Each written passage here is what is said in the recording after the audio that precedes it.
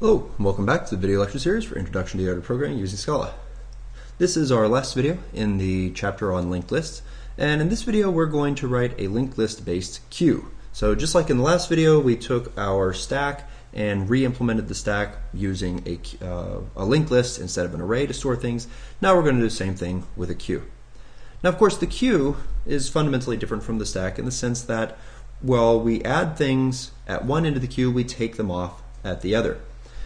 And the question, once again, is do we need the full power of a doubly linked list, or can we get by with a singly linked list? And to answer that, well, first we should say, can we do this with a singly linked list? So what do we need to do? Well, we need to have a front and a back of the queue.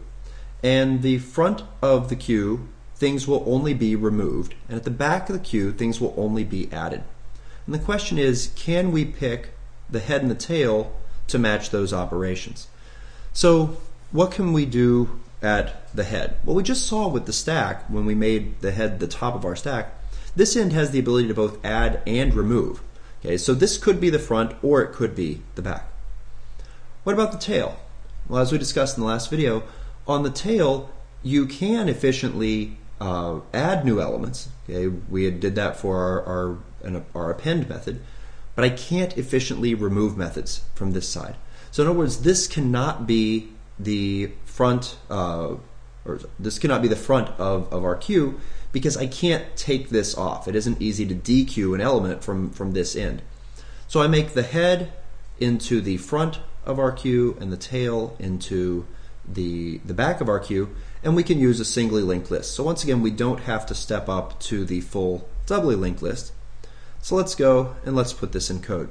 Once again, we're going to implement the trait that we wrote previously, in this case the myQueue trait, and I want to make a new class for a list queue.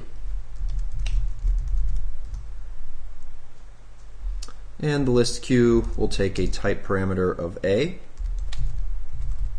and it will extend myQueue of A, and we'll put in our methods here. Okay. Just like with the stack, I need to have a node class in here. And my node, I'll start off with vals again. Our node class needs to have a val for the data, which is an A. And we also need to keep a next pointer, which is a node. Whereas our stack only needed a top, here we're going to have a var for the front, which is a node and starts off as null, and a var for the back, which is a node and also starts off as null. Okay, so what about these various methods here? Is empty. Well, how would we do this? It turns out that if either front or back is null, then is empty is going to should return true. Normally, if front is null, back should also be null. So it really doesn't matter which one we pick. Though it turns out there is a subtle bug that you can introduce in a list-based queue if you aren't careful about this. So our peak. What does peak do? Well, peak is supposed to return the value that you would take off next, so the thing at the front. So this should return front.data.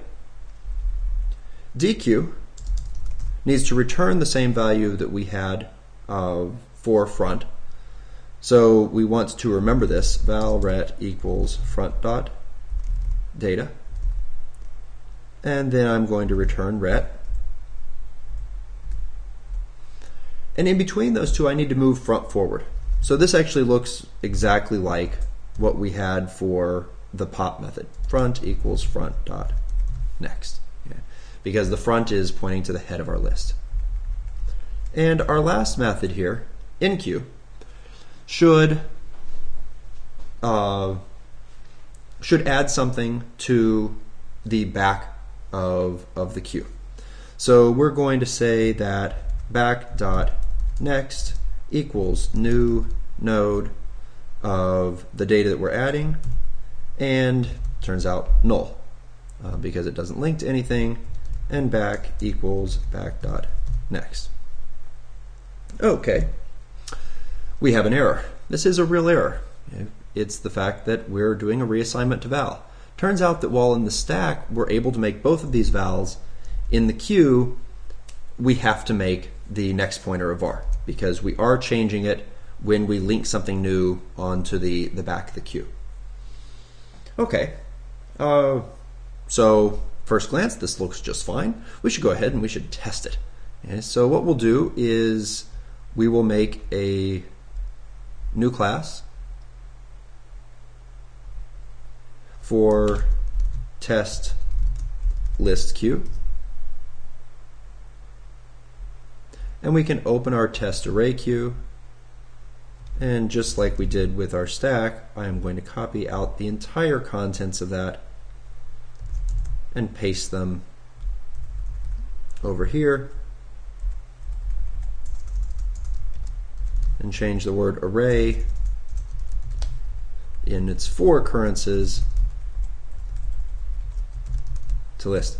Note, in both cases, I actually could have made this be my queue or my list for all of the tests because it really shouldn't matter. It should pass either way.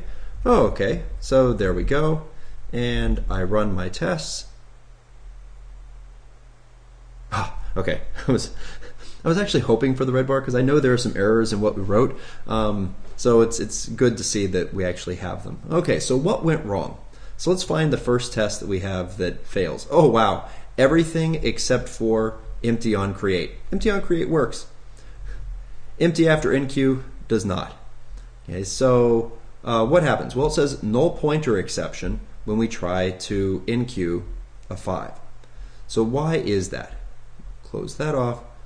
What was it in the enqueue that caused this to null pointer exception? Well, remember, null pointer exception happens when you have a null to the left of a dot. Well, here's the thing that's to the left of a dot. Guess what? When you start off, your queue is empty and back is null. So we need a special case here. If back is null, then we need to do something a little bit different. Else, we're going to do this. If back is null, what do we need to do? Well, we actually set front to the new node of o comma null and set back equal to front. Because I just added one element, it's the only element that I have, and so now I am hoping that that will fix that particular error. Fix that error. In fact, not only does the non-empty after enqueue work, the enqueue dequeue 100 works, the enqueue dequeue 3 works too. Okay, so this method, which just enqueues 3 things and then pulls them off and they come back in the same order they went on, that works fine. So does the one down here, which enqueues 100 things and pulls them off. But the one in the middle doesn't. The fact that this returns an error to us indicates that we wrote at least a reasonably good test here. Why does this not work? Okay, well, so what's happening? It enqueues 3 things, and then it dequeues 3 things, and then it checks for an is empty. And note that the error here is on this line. There was a null pointer exception on list queue right here. We did a dequeue, and it says front.data. Okay, so what's going on here? This